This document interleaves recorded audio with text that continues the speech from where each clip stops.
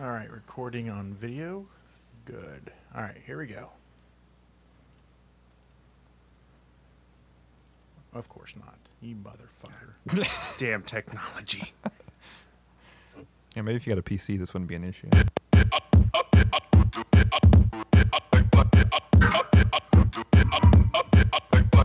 I'm gonna fucking take a piss before you figure this out. All right, so we'll restart this. You just totally stepped all over that intro. we need to keep that. That stuck to the tape. I am still recording, actually, so it's perfect. That's the stuff I live for. All right. Round 2. Go.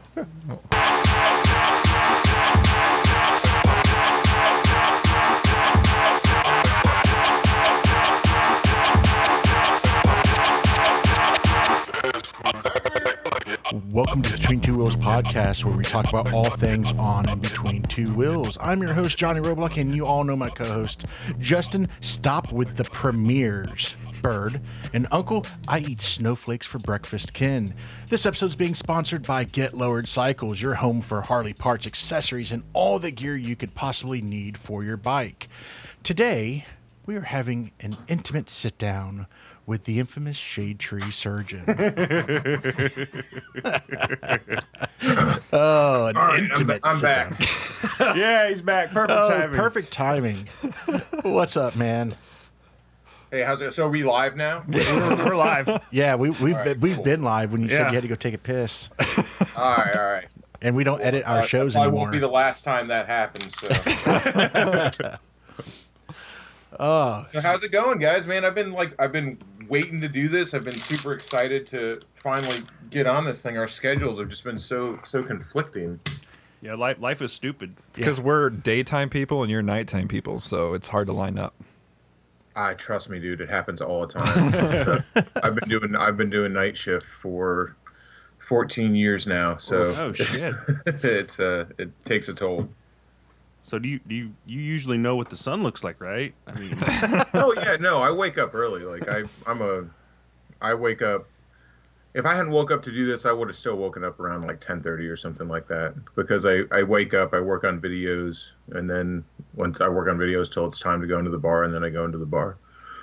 Like I don't sleep all day. That's ridiculous.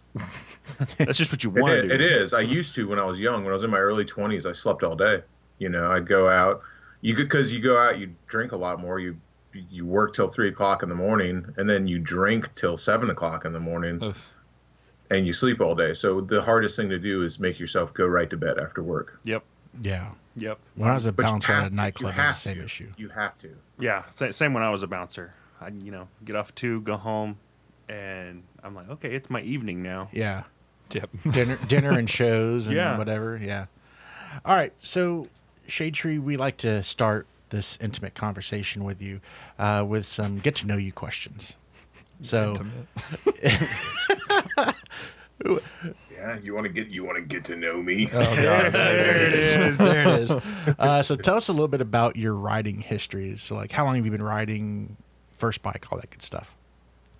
I don't know, man. I mean, I got my first bike when I was like 18 or 19. So at this point, I've been riding for almost 18 years. My first bike was a total shitter. It was an 89 GSXR 750. Yeah. Wow. That I bought for $400. And it was one of those bikes that, no fairing, total. You know what? You don't see a lot of vintage sport bikes just because they're all just fucking wrecked. They're all busted up, A Craigslist special. But, yeah, you see an old 80s GSXR, you're like, wow, what a survivor. Because these things were just put through the frickin' ringer. They were never very expensive bikes even back then. So the combination of not very expensive and very fast is just incredibly deadly. So I bought it for $400. I didn't know how to ride when I bought it. I'd never ridden a motorcycle. So I bought it, and I figured I literally learned how to ride a motorcycle on the way home from the guy's house. I bought it. That's That sounds kind of like me. And then I wrecked it and decided I should probably learn how to actually do this. Yeah, I mean, I did a lot of hunting, so we had quads, so I knew how to shift. Yeah. Oh, yeah, that's good. So I knew how to work a hand clutch. I knew how to shift. It was just everything else. And so I'm pretty sure it was one of those things those deals that you only do when you're a teenager. Like the guy lived in a trailer, and it was the bike came with a tag and that didn't belong to it, and there was no title, and he literally was going like, yeah, well, you got to you just scrape somebody else's registration off and stick it on there, and the cops probably won't mess with you. And it was, I mean, that's what it was. But oh god, teenager, man, that's the kind of crap you do, It works. So now, on that point, you're in Florida now. Have you always been in Florida? Born and raised, Central Florida cracker, my man. All right, man. Hey, there it is. So he said that. Hey, man, that's what it's. Yeah. You come down here, this is cracker country in Florida, man. Yeah, nobody's ashamed of that. Yeah, Florida's a next level white. Yeah. So, what are you riding today? Today, I mostly ride my Ducati. Yes, I put my pinky out when I said that, but I mostly ride my Ducati. That's my everyday shitter that I ride, and I ride the Rocket 3 on the weekends. Yeah, Rocket. It's my dirt bike on the weekends. So everybody on the videos almost exclusively sees the Rocket 3, but I don't ride that bike every day. Yeah, it's loud, it's uncomfortable. It handles like shit. It literally will set your pants on fire.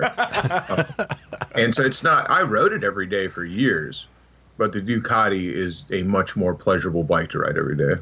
the dad bike for the win, right? Absolutely, it is. I tell people no one wants a dad bike until they ride one. Hell yeah. No, dude. I call it the fag bagger.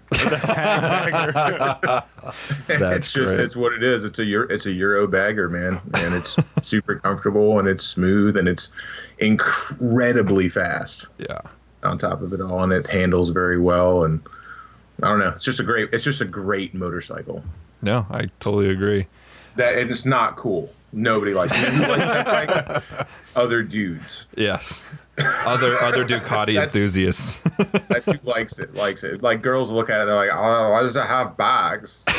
This is a sport bike. I don't get it." You know? Is that like fast?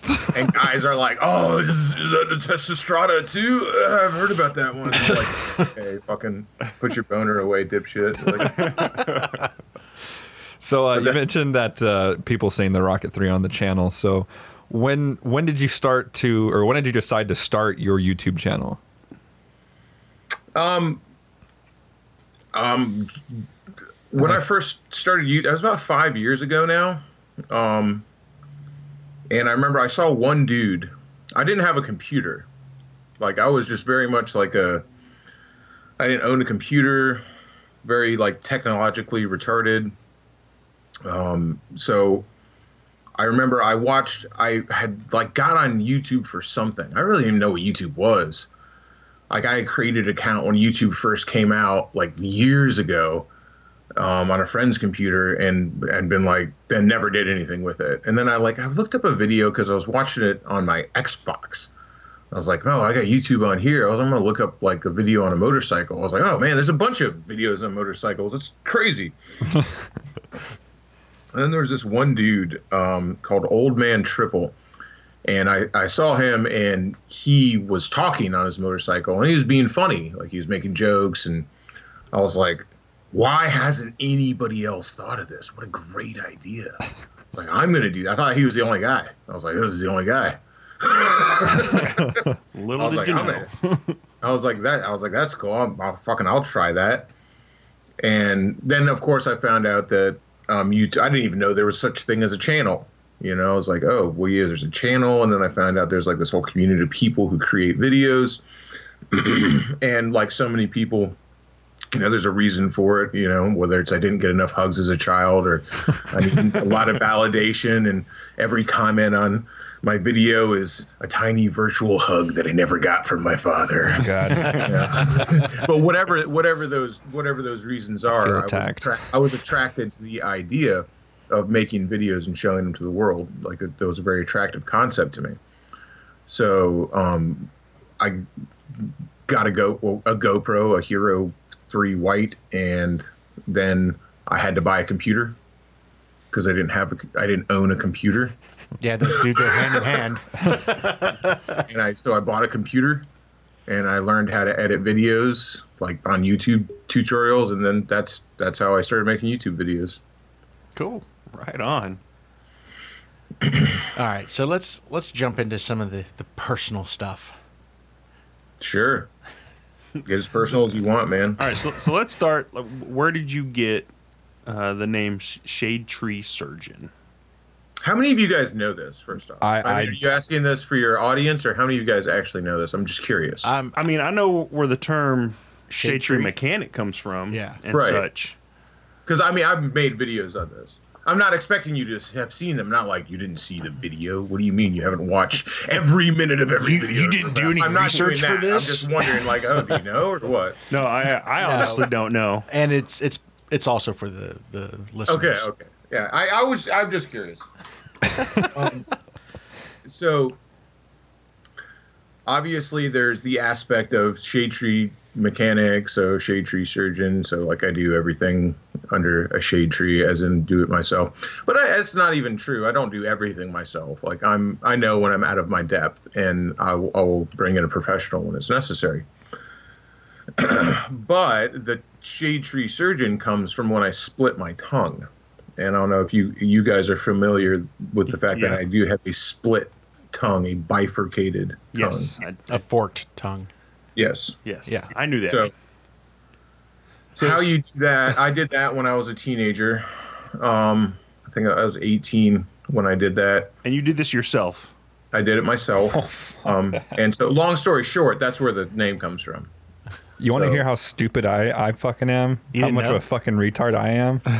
I thought he used to be like an arborist. Like he performed surgery on shade trees. That's my biggest regret, dude. Everyone's like, I've had messages from people who watch the channel and be like, I cut down trees too. And I'm just like, like that's nice. Good for you. Honorable profession there. Because I'm like, okay, he lives in Florida. They have a lot of shade trees. Like, it just makes fucking sense.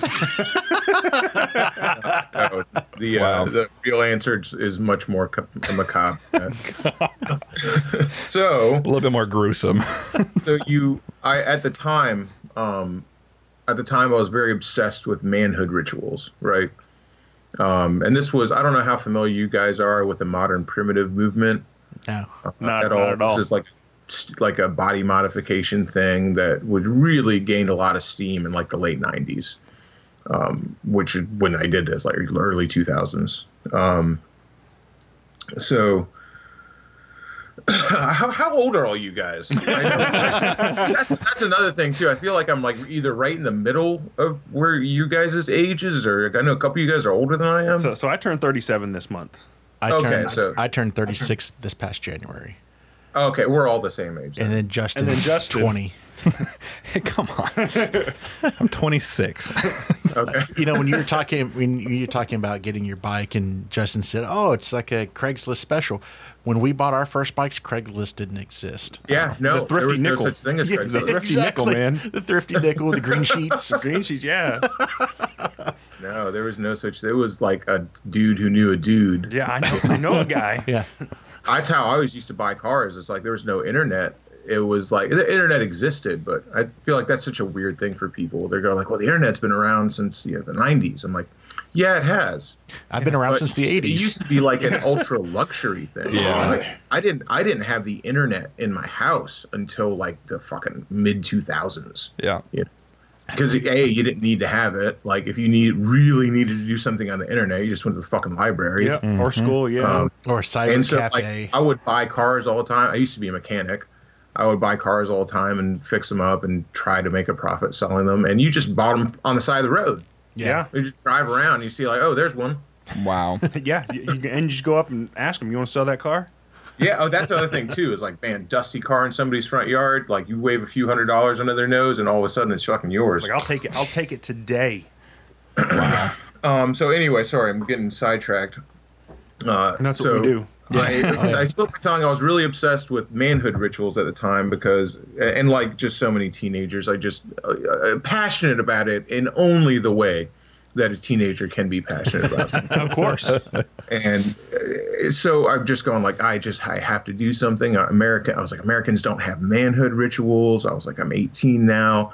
And again, like I had a really bad relationship with my parents, which probably led up to a lot of this. Like, because I was like, I need to be a man. I need to do this thing to be a man.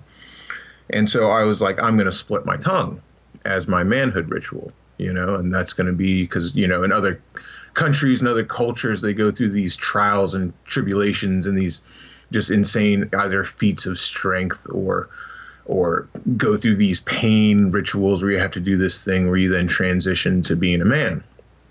So I looked up how to split my tongue at the Peninsular Library computer on a website called bmezine.com.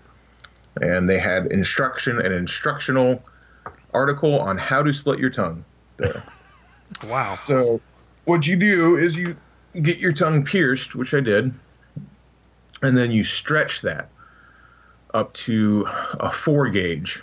So once you have 4 gauge in there, you then have to let that heal for like 6 months or something like that because you want to form a fistula, anchor point. Otherwise, your tongue can grow back together. So you want the scar tissue in there to form the anchor point up to the point that you're cutting to. And so after that, there's a few different methods. And the one I used was the fishing line method because it's the most effective at staying. And it's also the easiest to do by yourself. Holy shit. Nope. See, I'm a pussy when I burn my tongue. Couldn't you have gone to, like, I don't know, Michael's and got a freaking X-Acto knife? Yeah, but then it's like what happens with that is a lot of people make ragged cuts. It's really easy for it to grow back together. Like it's still, it's surgery, dude. You can't. Yeah. Damn. And you got to have you would have to have forceps to hold your tongue while also cut it. Your tongue is a thick piece of meat, dude. Justin's over here having a mild panic attack. So what you do is you take fishing line and you thread it. Still talking about this. You thread it through where you're piercing through the fistula, and you tie it down as tight as it will go. And if you think you're like, oh, I could get it pretty tight, however tight you think you can get it, it's way tighter. Like tight. And I don't know if any of you guys fish, if you've ever wrapped fishing line around your finger on accident, you know how easily you can be cut by fishing line. Yeah. So I did that, and so what you do is you do that, and then every day, the instructions were it was supposed to take a month. A month of this? It was supposed to take a month, and you were supposed to like take breaks and like take it off. And but I was like, I'm going to accelerate this process. I'm going to do it in a week. Because you're a man. And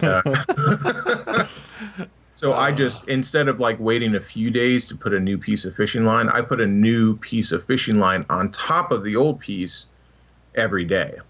Oh, so every day I would wake up and I would thread a new piece in. I would tie that one down as tight as it would go. So I still can't believe I did this. I can't believe you did it either. This sounds like when I was 18, I wouldn't do this much work. It starts to cut through, and the idea of using fishing line is that it's healing as it's cutting through. It's not healing, it's not healed. But as you're cutting through, like it's not just like an open, ragged, bleeding wound. It's cutting just a little at a time. Yeah. So after a week, it had not gone as fast as I had anticipated. So after about a week, I was, and this is supposed to be about motorcycles. Hey, we're talking actually about you. This is about you. After a week, I was probably about a little over halfway through. And I'm talking about this so calmly, it was wretched agony. I mean, it was wretched agony. My tongue swelled up to it looked like a toad in my mouth. I couldn't talk. I didn't eat for the whole week. I didn't eat anything. I just tried to drink some broth. Oh my God. And it was just horrible, pounding head. My head was pounding. My lymph nodes were just like rocks. Swollen up freaking hard in my neck. I mean, I literally felt I was just in a daze. I was in another world. I've never been tortured before. I know some of these high-end military guys, they go through torture training, right? I've never been tortured, but I gotta imagine that's what it's like. Well, I mean, so you think that would be an effective torture technique? Oof. Fishing line? Yeah, I mean, it's gotta be, especially because the horror of it being inside your mouth, doing it to your tongue. All right, CIA, take notes. And it's just, and so I was just, I like I said, I don't know what torture is like. It could be way worse than that. I'm not trying to be I know what it's like to be tortured, but I have to imagine that's what it's like. Just a never-ending assault of pain that just puts you in this weird mental state. It was crazy. I was a crazy person. Yes, yes, you were a crazy person. That's most accurate. So you did all by this. By the end of the week, I was literally losing my mind. I felt like I was walking around in this daze, nothing felt real. I was like, I could die. I could die. That's fine. I was just in a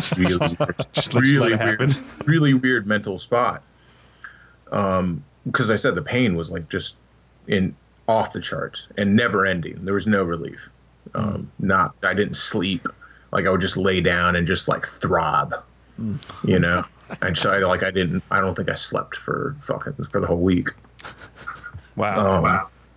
So by the end of it, I'm like I said, I'm losing it, and I'm just I can't just stop. I'm over halfway through it. You're kind of committed at this point. Then you've got this huge you'll have this huge line of scar tissue around your tongue. I'm committed. This is it. I have to do this. But I couldn't take it anymore, so I just took a razor blade and I cut the rest of the way through it. Woo! And like I said, that's something I am actually deathly afraid of being cut. I hate being cut. Especially with a razor, with something very sharp where you can feel the layers of your skin separate. You cut yourself with a razor blade and you feel your skin pop apart. Wow. That's number one. It's horrible. The idea of that happening to me is just so awful. I mean, nobody likes to be cut. Are we getting this on video? We are getting this on video. So I locked myself in the bathroom and I was like, I'm going to do it, and I freaking steeled myself up and I just sawed through it with a razor blade. So we're recording all this on video as well. God, so we have the two GoPros going, and Justin is turning a new shade of white. Man. Oh man, this is so great. If someone said oh, I just took a blade and cut my tongue, I'd be okay. But there's so much detail in this story that I can feel it on my own tongue. I remember it vividly. This is so wonderful. Yeah, this is great. So it popped open. I remember it popped. Oh my God. And so when I got through, I was sawing, and I remember thinking this isn't so bad. And I was like, that's not so bad. It felt hot. I felt like I was just putting a line of hot water on my tongue. I was like, this isn't so bad. I can do this.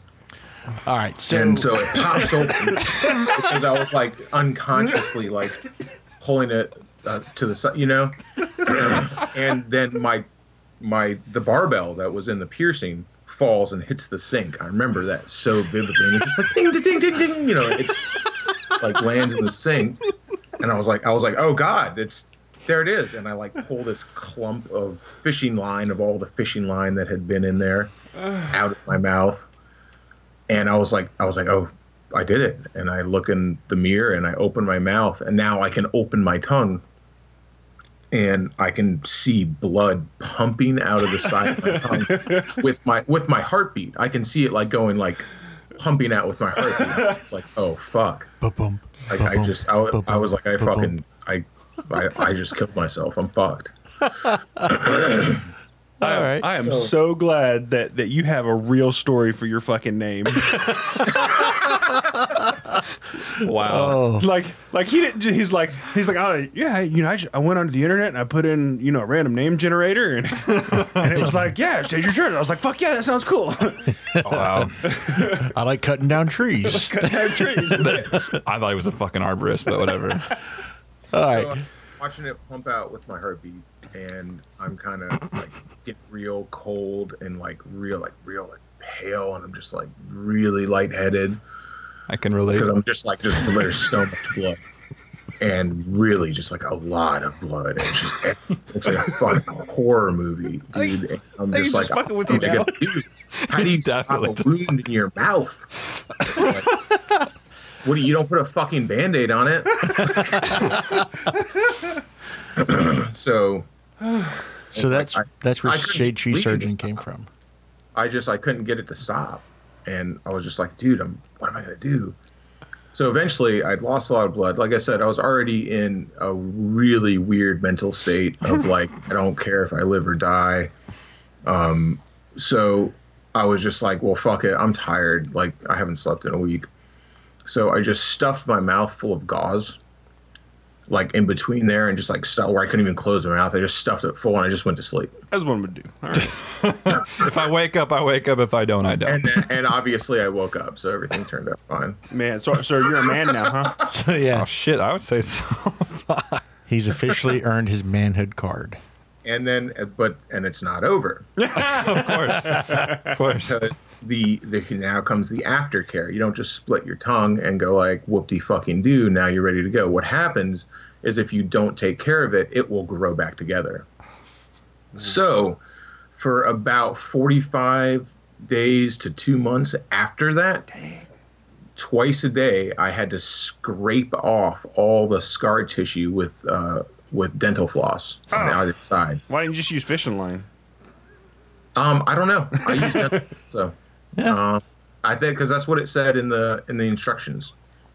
Remember, he had detailed instructions from the internet. From the internet. And, The internet cannot lie. Can't lie on the internet. Can't lie. yeah, it said to use dental floss, so I used dental floss. I think that the fishing line wouldn't catch the scar tissue as good as the dental floss, which has it's threaded, so it has a little more That makes sense. Surface area to catch the scar tissue on the side. But that was horrible too. Just it was so painful to just like every day wake up and just like scrape it off till it's bleeding again. And pulling it apart in the morning was just like, because it grow back together and you go to sleep. So you got to take it and just like yank it apart and it starts bleeding again. It was just fucking awful. So moving back to motorcycles, So that's where Shadetree Surgeon comes from. I think he's given the most blood for a YouTube name across the entire platform, not even motovloggers. Like That's the most epic story ever. yeah. All right, so you recently started racing dirt bikes. How has that Yes. process been? One of the most rewarding things I've ever done on two wheels. I mean, absolutely amazing. So you guys, we need to buy dirt bikes. I'm telling you. It's so rewarding. It's so and you ride motorcycles forever, and I ride motorcycles every day. I'm not by any means bored with riding motorcycles, but it's just the difference between motorcycles are transportation and dirt bikes is you are playing a sport. Right. Yeah. It's the difference between wearing a backpack to school and hiking the Appalachian Trail.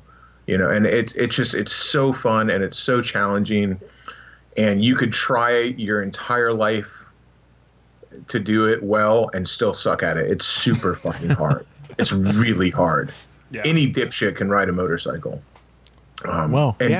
Yeah. Riding it, and anybody can ride a dirt bike too, but riding on a competitive level and pushing it hard you're like, wow, dude, this is difficult. This is very, very difficult. So for our audience, you don't ride dirt bikes on like a track. You actually do trail style competition, correct? Hair scrambles, right? Yep. Hair scramble. It's hair scramble. So motocross, that's fine, I guess. I'm just not a motocross guy. Like, it's just the attitude of people there is a lot of times a little different. They're just, I don't know. It's for kids, man. It's elitist. It's a very elitist attitude. It's a very bro nation. And there's the jumping part of it is like there's a lot of jumps in the stuff that we do, but like these big triples and stuff like that, it's super high risk. Yeah. So I'm not really into it.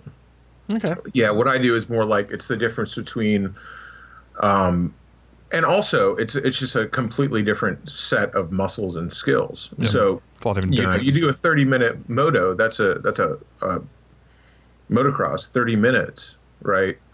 It's just such a different set of muscles. It's so balls to the wall, and it's so difficult. It's the difference between sprinting and running a marathon. Yeah.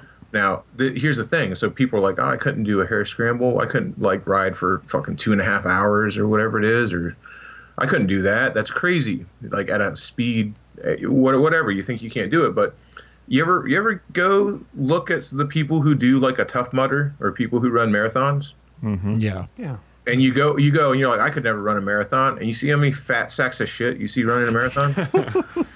Yeah. It's true. It's true. And you see these people in Tough Mudder, you're like, I could never do a Tough Mudder. And you see all these fucking fat asses, you're like, what? How do you do that?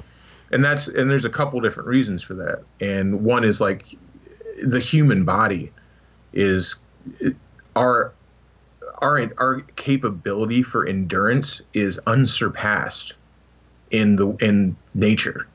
True. Yeah. We have an endurance level that is so fucking off the charts compared to almost any other animal. And so you can do way more than you think. So if someone held a gun to your head and said run 5 miles, you would run 5 miles. Oh, I might have to die. You would do it. You could do it. I mean, have you ever seen me on Justin's videos? I'm kind of a fatty. You would be shocked. You could do it because the human body is capable of so much more than you think it is. It's so mental, and so these long races where you're just like, I could never do that. It's like, yeah, actually you can.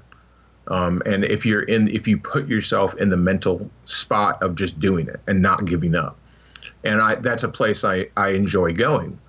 Of going like, okay, well, how the fuck am I going to complete this? Like it's super hard or it's very difficult, you just choose not to give up. You choose not to stop. And so I just go like, okay, I'm just going to choose not to stop. Like I could pull over. Like there's nobody holding a gun to your head. You could pull over after, 20 miles and be like, I don't feel like doing it anymore. No one's going to give you any shit. Plenty of people do. Yeah. Yeah. Or you can go the distance, and you just choose not to stop. Cool. And that's it. Man, he's making me miss it so much. All right. So you own a bar, right? It's more of like a family business. Okay. But yeah, let's say I run a bar. Okay. So is it all that's cracked up to be? Yeah, that's a living, man. Hey. The fuck do you do for a living? I'm a risk advisor. Yeah. So What's cracked up to be? No. I get paid to eat, sleep, and talk. yeah. So it's running a bar as a living or as a trade is fine. It's running it is easy.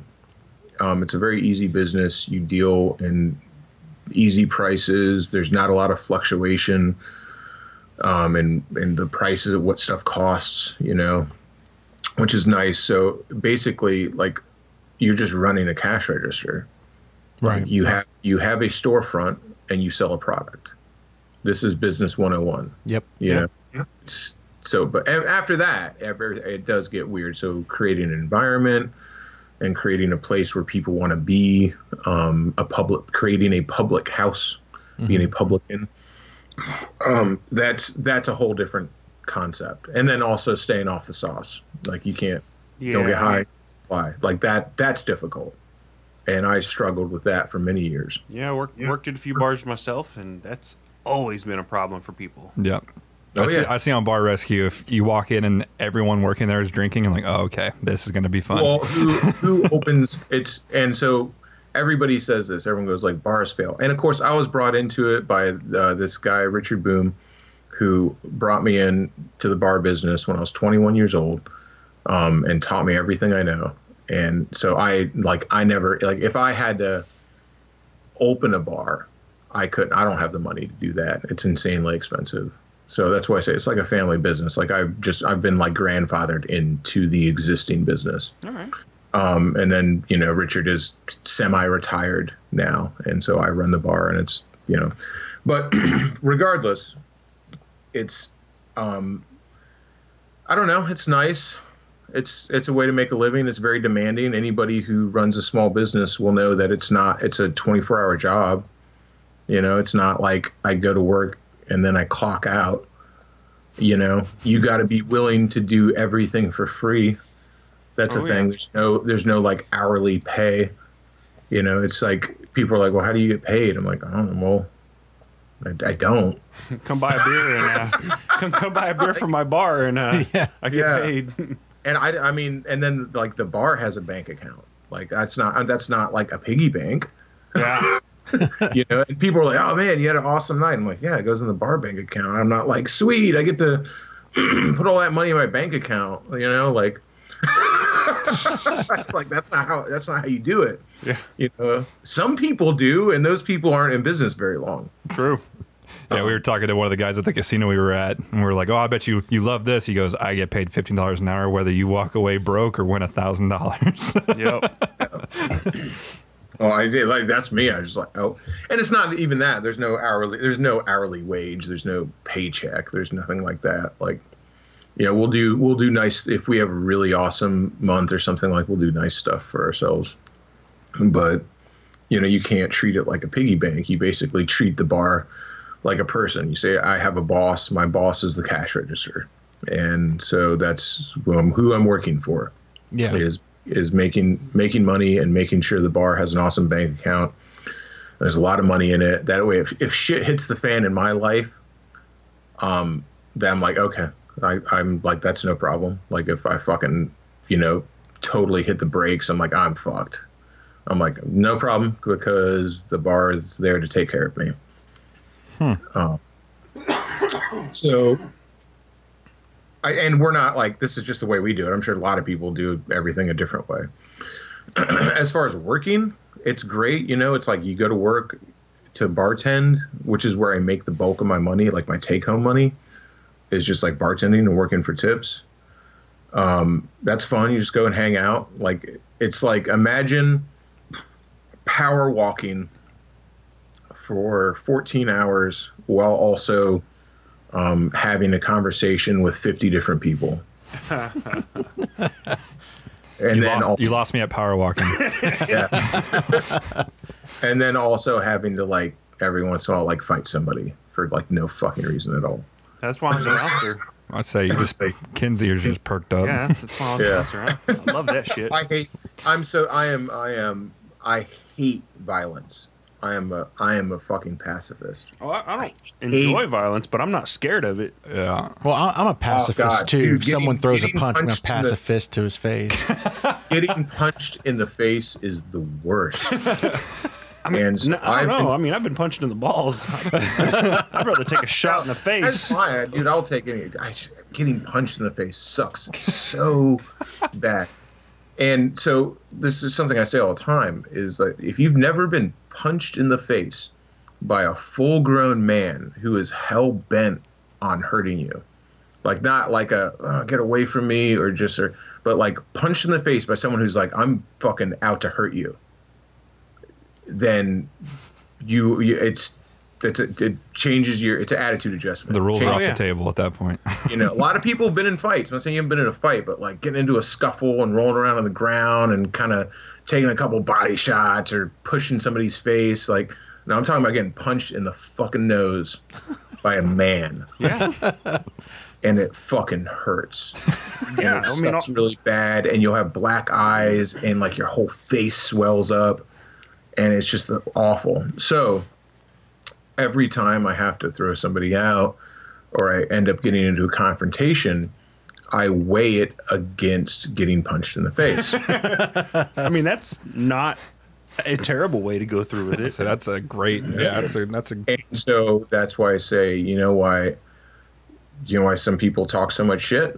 They've never been punched in the face. They've never been punched in the face by a man. Because once you get punched in the face by a man for talking shit, and trust me, dude, I got a big mouth. I've been punched in the face for talking shit before. Once you get punched in the face a couple times, then like when you start to say something, you start to take an action. You're like, well, I'm going to weigh this against getting punched. We call that a risk analysis. I'm going to go ahead and pass. I'm passing on this. It's a risk analysis. Impact and likelihood? What's the impact of my comment? What's the likelihood that this fool is going to punch me in the nose? And I could even say like getting punched once or something, but I've been punched in the face like a bunch of times. You get punched because like it's in the bar, people are obviously they're drunk, and the Dirty Shame is in an entertainment district. So think the French Quarter. Oh, okay. That's Ybor City. So it's a long strip that's full of bars and nightclubs and restaurants. It's just like a mini New Orleans. So that's important because it's not like somebody's walking into the bar. Like most bars, somebody walks in, they know the place. Mm-hmm. They've been there before. Or it's a place where you're like, I don't know. It just being in an entertainment district and bar hopping puts people in this like really manic, heightened state of ridiculousness. Like they're ready to start a fight for no reason, and the streets are wild. You walk down the streets and it's just fucking madness and drunk people and women fucking flashing their tits and just cars booming stereos. Like it's a fucking it's Sodom and Gomorrah. It's fucking like I said, it's an adult entertainment district. We need to go to Florida. Yeah, I'm saying we need to go. Road trip.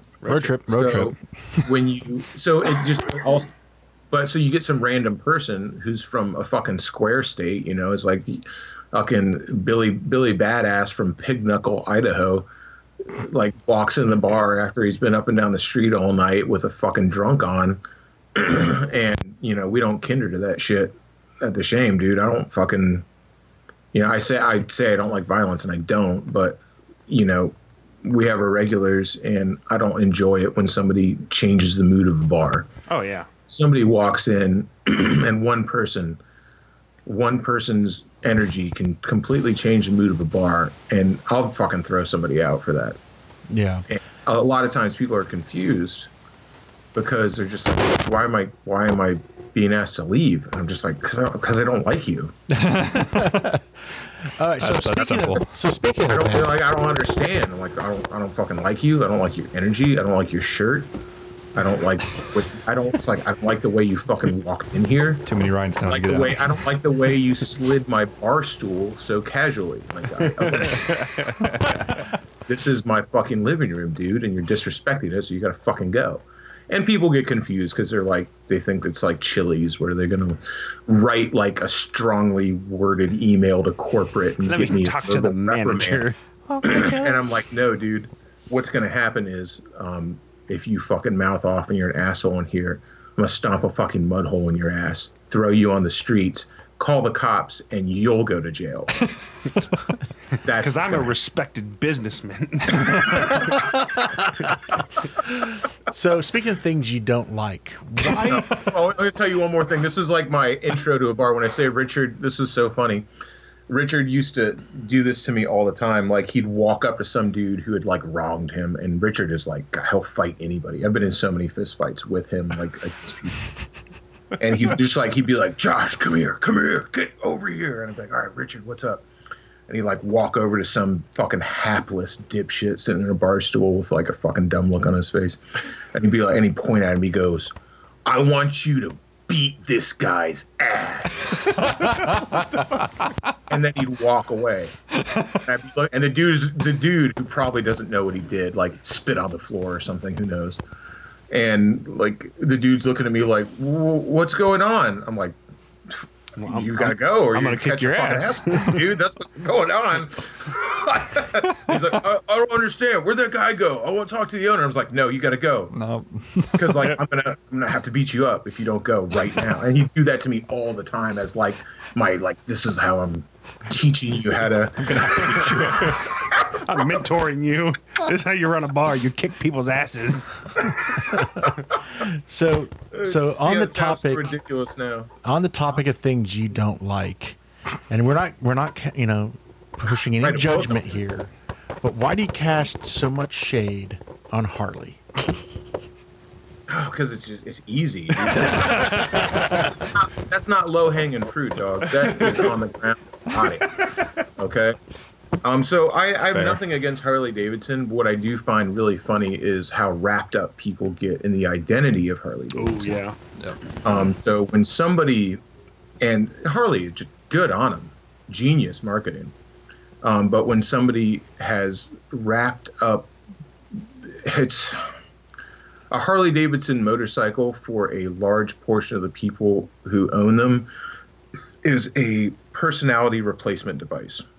PRD. Hashtag PRD. You can show up and you can someone says, "Who are you?" Metaphorically, who are you? And you just point at the Harley and you say, "That's who I am." And it's just like, it's built in. I can see that. So that's who I am. That the Harley. Or they wouldn't even have to ask because they had the Harley Davidson do-rag, the Harley Davidson shirt, the Harley Davidson boots. And I say metaphorically, who are you? Nobody asks, who are you? But metaphorically, like when you show up to the scene and you want, it's like, this is who I am. Yeah. Look at me. And that's fine.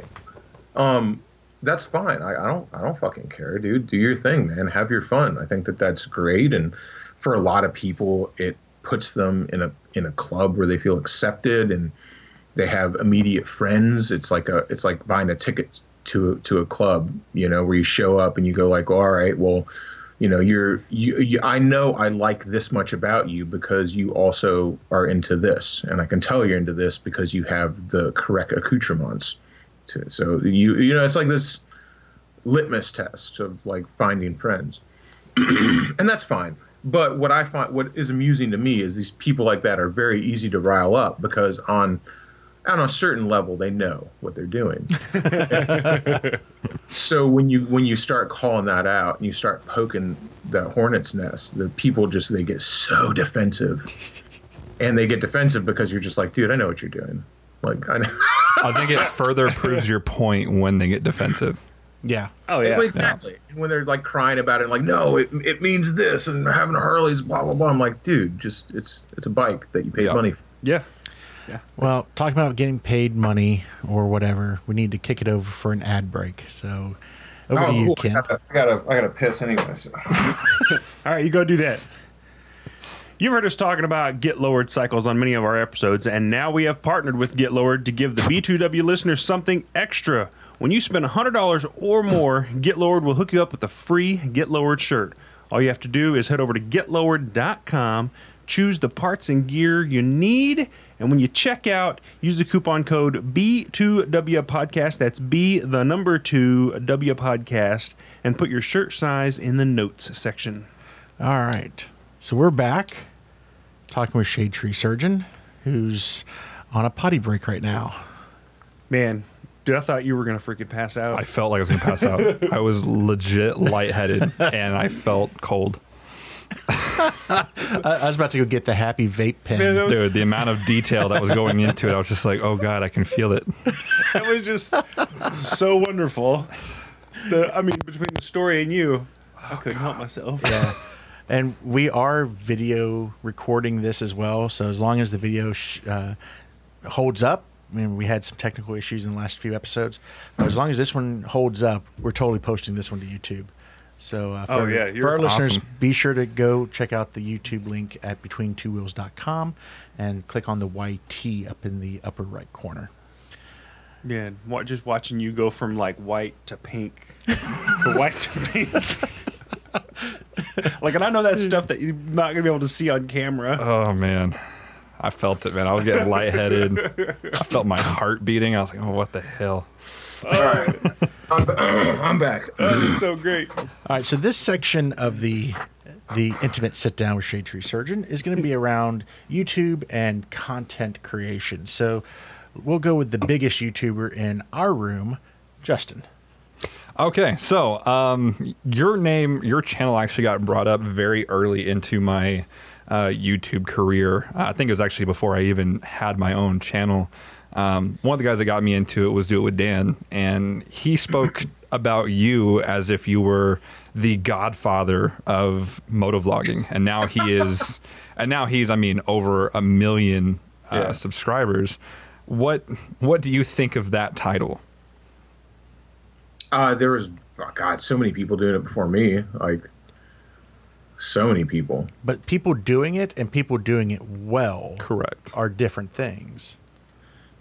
I mean, when you've got some of the biggest motovloggers, we all came up together. We all started at the same time. Like, so who is who's your graduating class? You know, it's you and it's Blockhead. Me, Blockhead, Dan. It's these guys that are like, you guys kind of started at the same time. You were doing similar things. That's how you found each other, because a lot of people, when they first start making content, something I did, I looked for channels that were doing something similar to me and that were at a similar size as me. Yeah. And I was just like, hey, what's up? You know, let's do this together. Let's collaborate. Let's talk. Let's do this, because you guys we're all trying to accomplish the same thing. And so that mine was me, Suburban Delinquent, EN187, Do It With Dan, Arson Rides, Baker X Derek. Baker X Derek had the big channel. He had a big channel at the time. He was the big guy. But even before Baker X Derek, like EN187 had the biggest channel. He had like 4,000 subscribers. Wow. And he was like, oh man, he's got a big channel. And so me and Dan and Sub D and all these and a bunch of guys who don't make videos anymore, we all kind of started at the same time making content. So that's how we all fucking got to know each other. And then, a lot of them did much better than I did, like Dan and Nick and Sub D and all those guys. But, so saying this, the Godfather, you know what I did different? I'll say, I feel okay saying this. I always feel bad saying, like, I did this or I started this. There's always somebody who did it first. There's always somebody who did it first.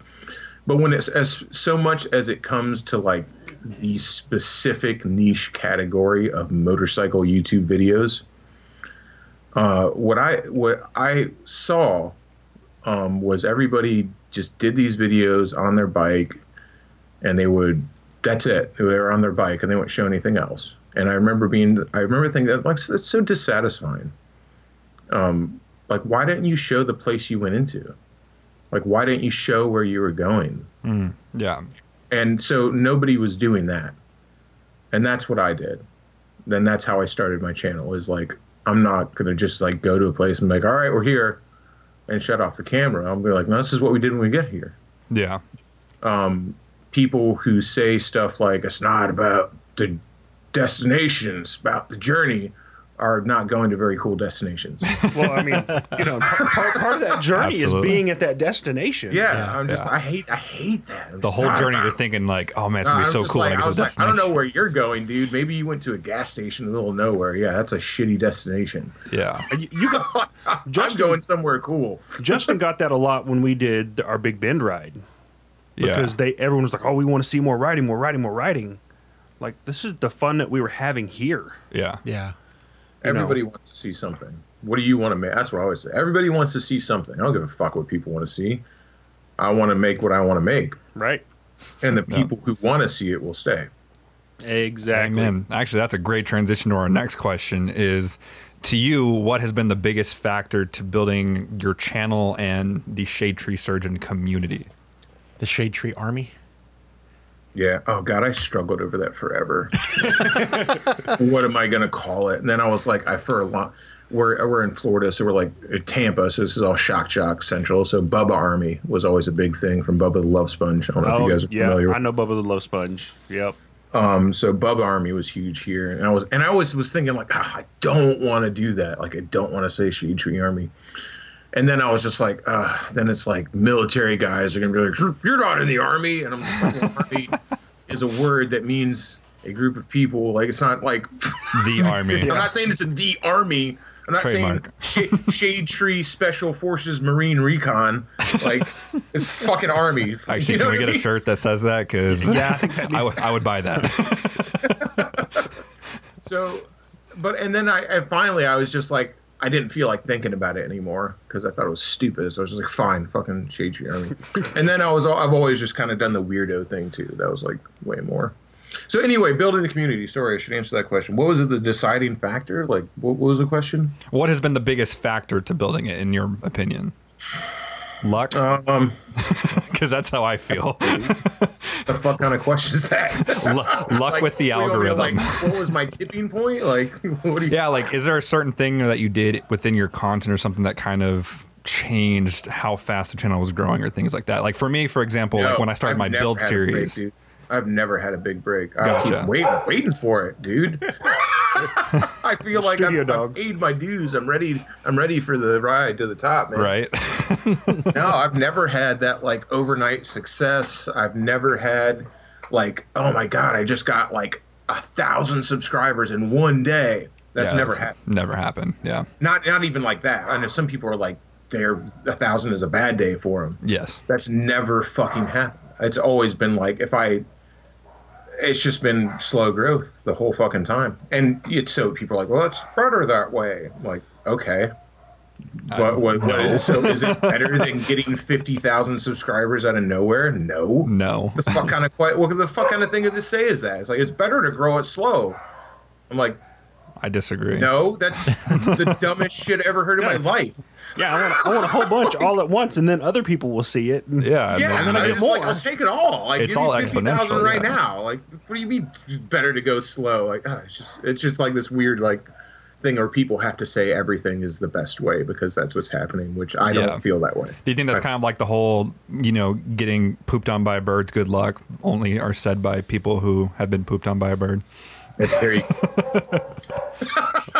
go. I'm just like, why do you feel the need to somehow get into this philosophy thing where you're like, this is better, but this is true. Like, don't lie to yourself. Shit happens. It's a shitty situation. It's not better. Like, people are like, well, you're doing it the right way. It's like, no, I'm trying really hard to like have it blow up. Like, I try. Yeah. It's like I'm not trying. Whatever though. I would say the deciding factor to the growth that I have seen is hard work, persistence, and consistency. Yeah. I'm actually, for the first time in literally years, I'm not going to have a video this coming Sunday, so I'm going to do a live stream instead, just so I'm not missing a day of content. But I have released 2 videos a week for literally years. Wow, that's impressive. That is impressive. And I don't miss a day. And like I said, if I do miss a day, I'll do a live stream. Cool. Just so there is content that day. And that's been my biggest factor, is just no matter what, 2 videos a week. So 2 videos a week for going on for years now. So your channel gets a lot of angry comments. How does that affect you, and how do you respond usually? I don't know, man. There's always going to be a certain amount of people who don't like you. So if you take 100 people, there's going to be a certain percentage of those 100 people that don't like your style. Yep. So all it is on YouTube comments and getting a lot of angry ones is I'm just making that a larger number. Yep. So angry comments are like, here's what I always say. If you read a comment and it legitimately makes you mad, you're like, I'm fucking typing all mad, and it legitimately bothers you, then it's time for a little self-reflection, Bubba, because there's probably a couple nuggets of truth in there. All right. So do you respond to any angry comments?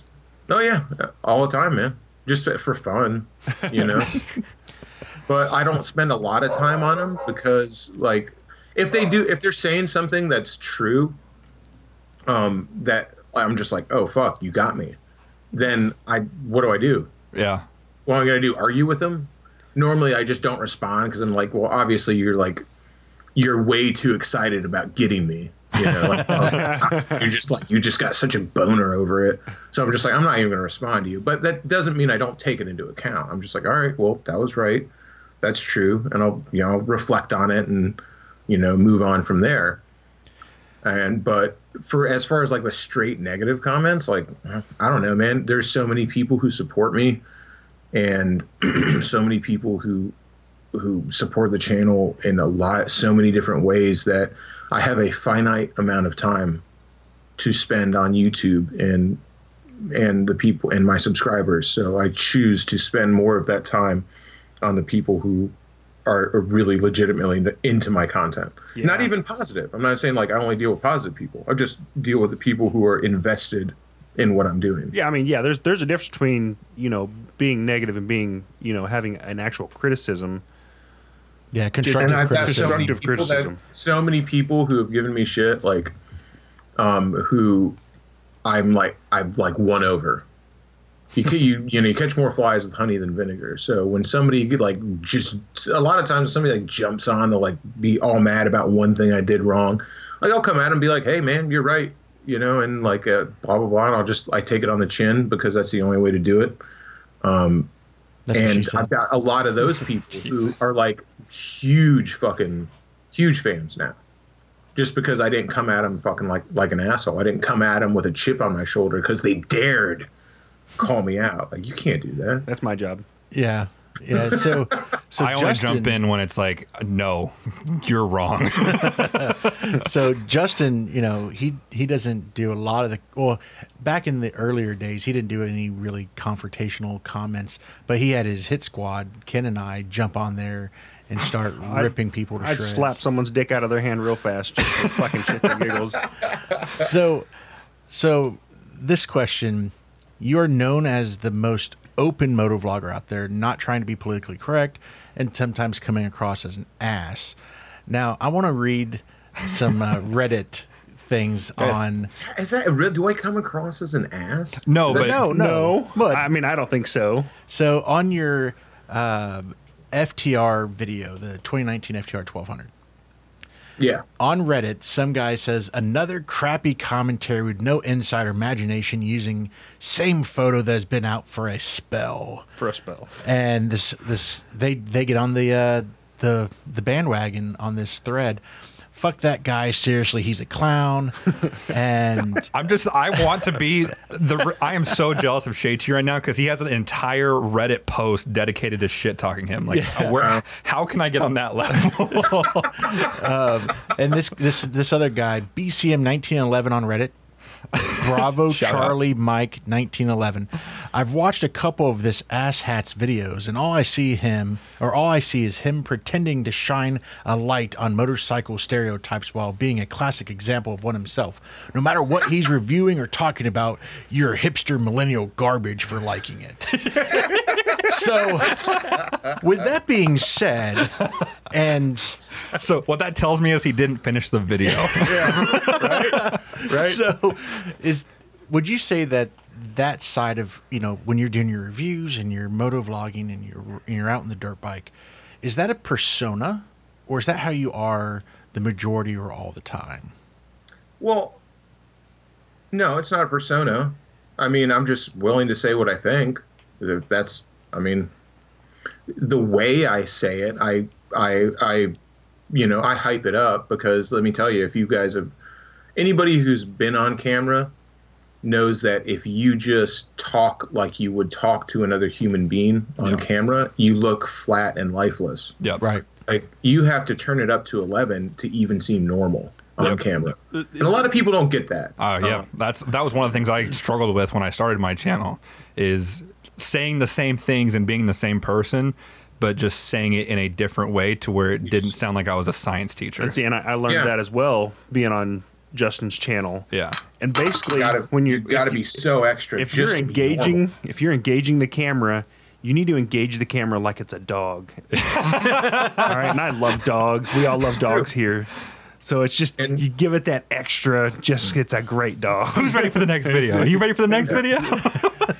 And so it's true. And so some people recognize that, and they can tell that you're putting it on a little bit, and they think that they're special because they're calling it out. But I don't even hide it. People are like, I got you. That's not you. You talked a different way in your other video. I'm like, Yeah, well, It's a different what do you video. want? Okay. It's called acting, asshole. Like I'm making content that's supposed to be entertaining. Like if you're just here to get me, then I mean, knock yourself out if that's how you're entertaining yourself. But Fucking white knights, man. I've got dislikes on my videos before they're even as live. far as like the people who are like talking, I don't know. Some people aren't gonna like you, man. Yep.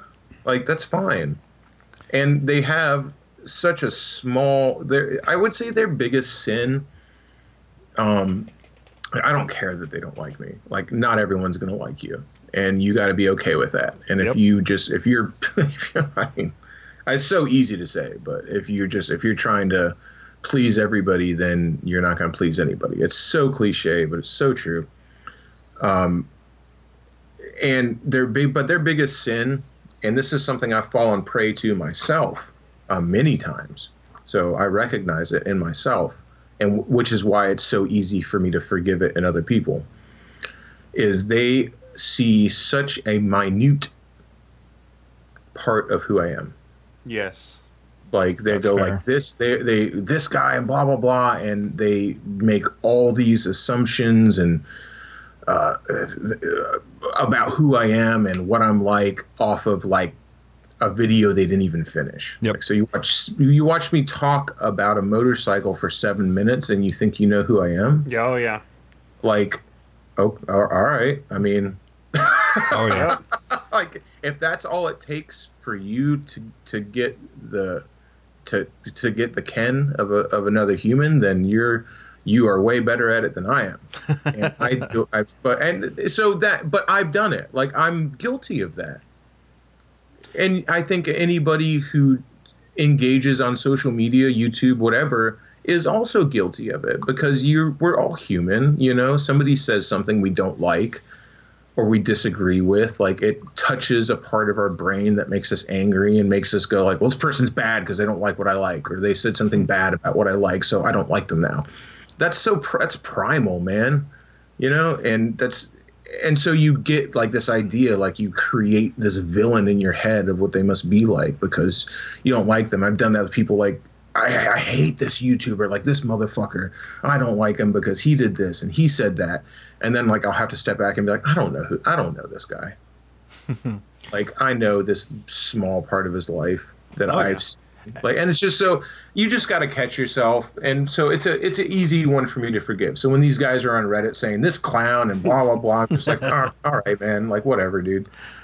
Like I get it. So at the end of our interviews, we have 3 questions that we like to ask. Was it over? I mean, we had 2 piss breaks even. I mean, Yeah.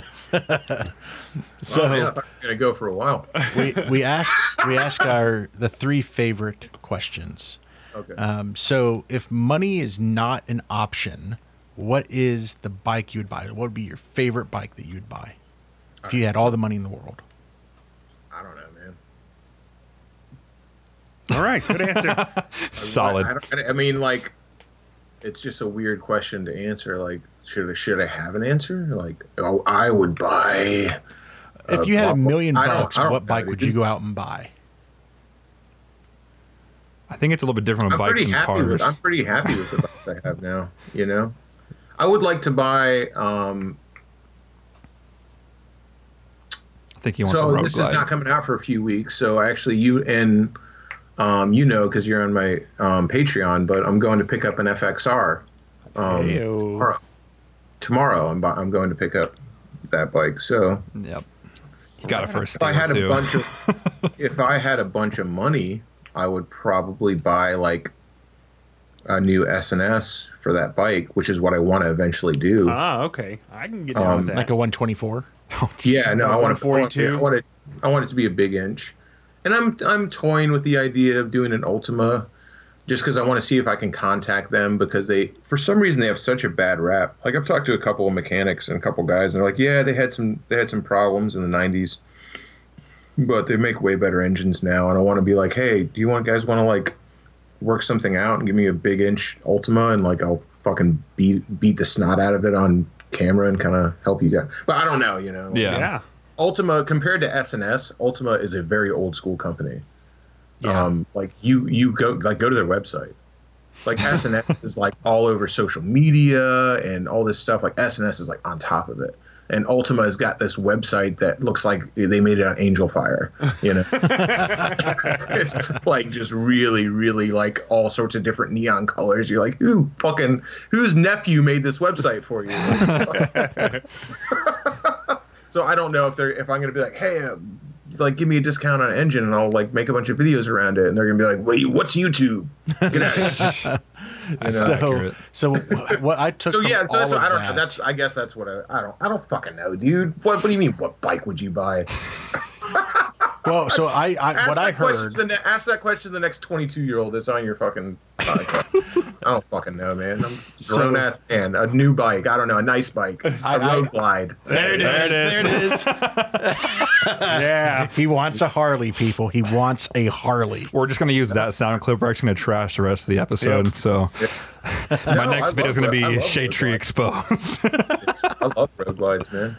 Everyone, just because I talk shit about one, everyone's like, you hate road glides. I'm like, I talk like I pointed out a bunch of stuff I didn't like about one. Does that mean I hate it?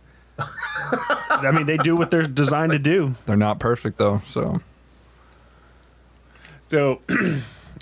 now that you got your bike with your 124 in it, what's one piece of gear that you never go without? Your favorite piece of gear that you always have to have when you're riding? Who fucking came up with these questions? That'd be Roblox. Roblox did. Damn. You know, I didn't. Accurate. I didn't even wear a helmet until like I started doing YouTube videos. Was that because of all the hate, or just because you needed a place for the camera? Because I needed a place to put the camera. In my first YouTube video, my very first one, which is still up, I tried to use a suction cup mount because I thought I was just going to put it out in the tank and then like yell what I was going to talk like into the back of the road. Because it just didn't wear a helmet. Oh, that's great. It's like you just grow up. You don't wear a helmet. People are like, how could you not wear a helmet? I'm just like, oh my God. You're 22 and you learned how to ride a motorcycle from a fucking YouTube video. What do you mean how can you not wear a helmet? Like, I'm not trying to be ageist, but I'm like, dude, like I fucking grew up riding motorcycles with fucking assholes and outlaws, man. Like nobody wears a helmet. Helmets are for fucking dipshits. Nobody wears a helmet. Like, of course you don't wear a helmet. You know? And you don't wear gloves. You fucking riding a wife beater and some fucking jeans, man. You know? And with flip-flops. I've never owned a helmet I like. I have hated every helmet I own. I'm just hate. And I've owned some really expensive helmets. I've had a Schuberth. Right now I have a Shoei. I had a Nolan. I've had all these helmets, and I just hated every single one of them. They just suck. Not because I don't like wearing a helmet. Now I can't imagine riding without a helmet. But I'm just like, they're noisy, or they break, or they rattle, or I'm just like, ugh, it's fucking garbage. But I've got very shit like that.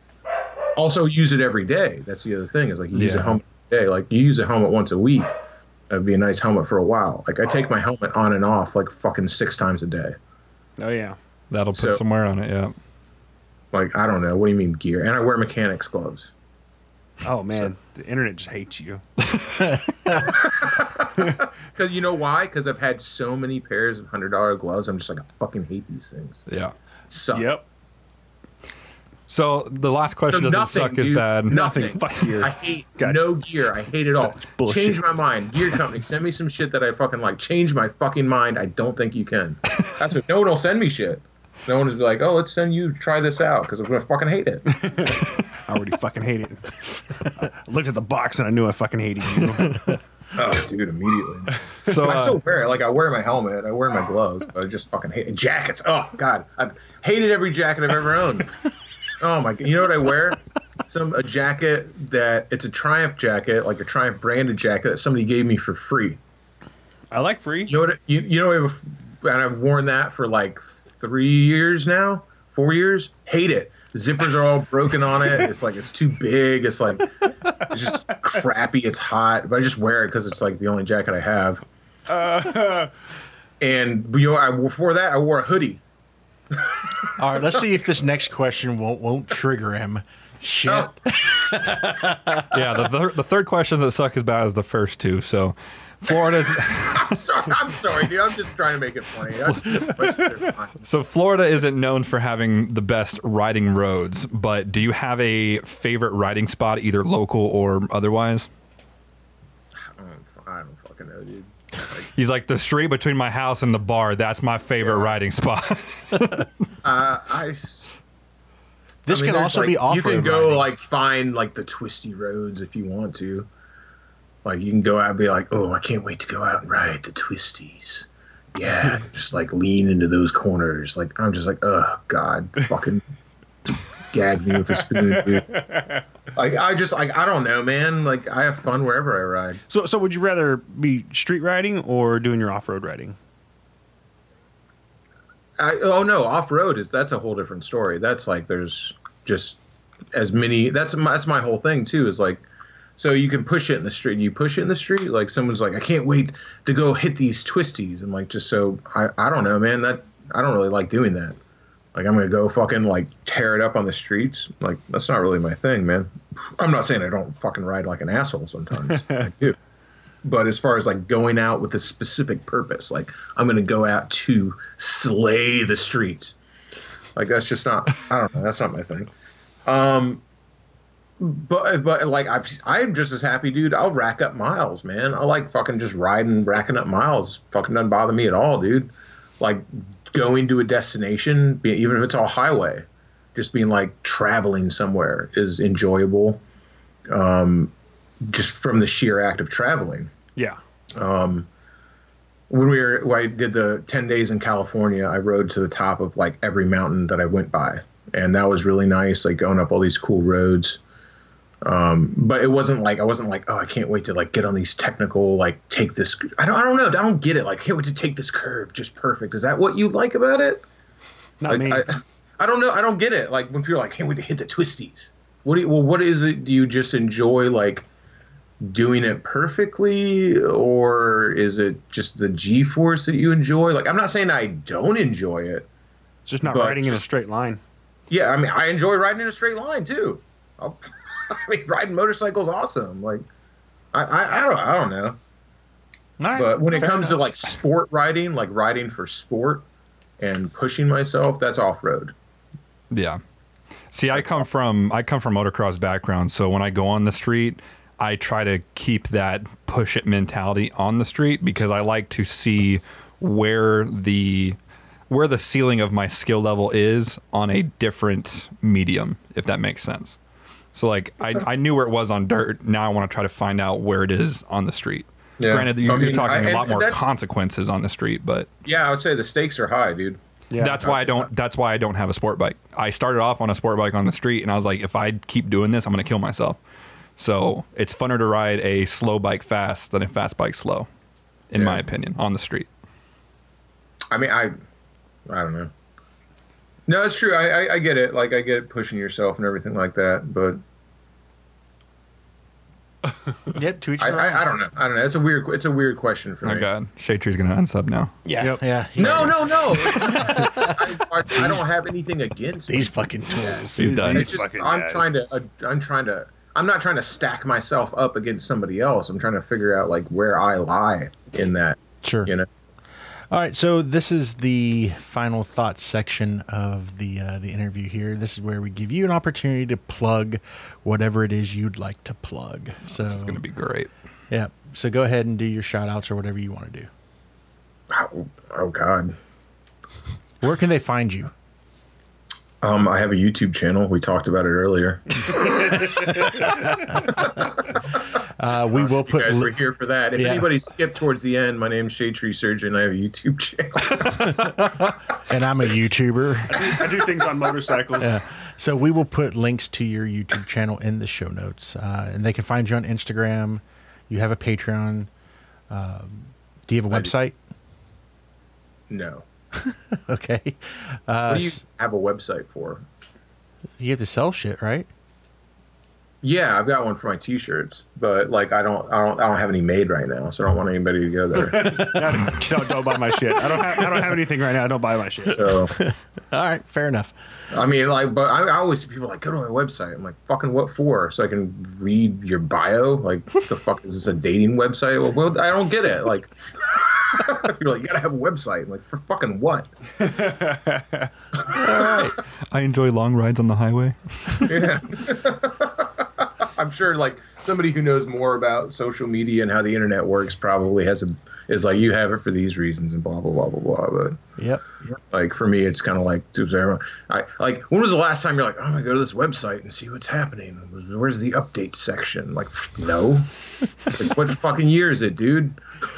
Like people don't do that anymore. I mean, like you go to your fucking Facebook or your Instagram or some shit like that. You know what I mean?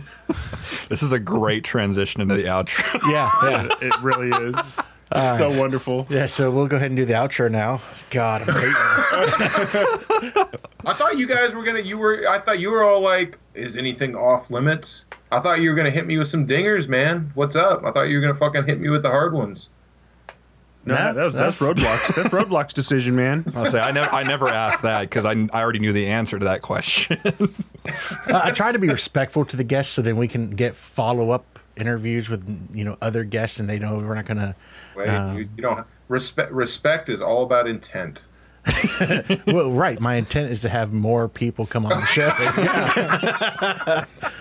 So very similar to who's going to be your next guest? Who's very next? similar to YouTube. I mean, we like to have a following. So That's true. Yeah. Yeah, no, I'll share this. I'll talk about it in a video and be like, check this out. Just don't make a dedicated video for it, please. Like, just sneak it into one of your other episodes because we found that if you do a dedicated video, it gets like 7 views. So.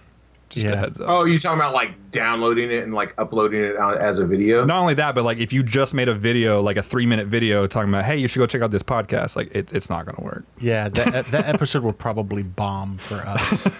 Yeah. No, I'll mention it in a video. I wasn't going to like. Yeah, we don't want this to end up like Dan. Or I'll share it on my like Facebook and Instagram and shit like that. You're not going to put it on your website?